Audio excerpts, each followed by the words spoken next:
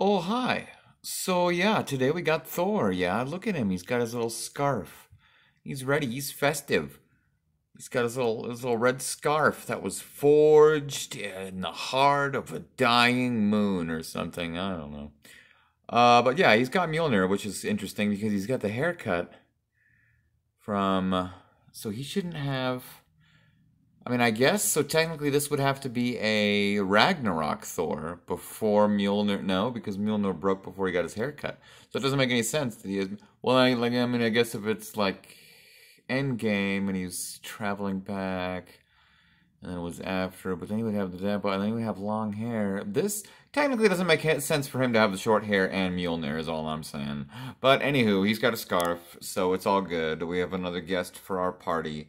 Everything is looking quite nice. I love it. What a fantastic advent calendar.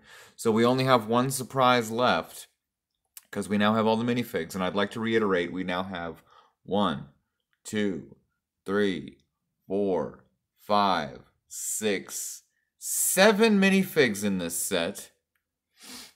7 minifigs in this set. Plus this little mini Hulkbuster build. You could even count that if you really wanted to. Or the snowman. You could even count that if you really wanted to. I mean, come on now. That's a pretty decent amount of minifigs. That's fantastic.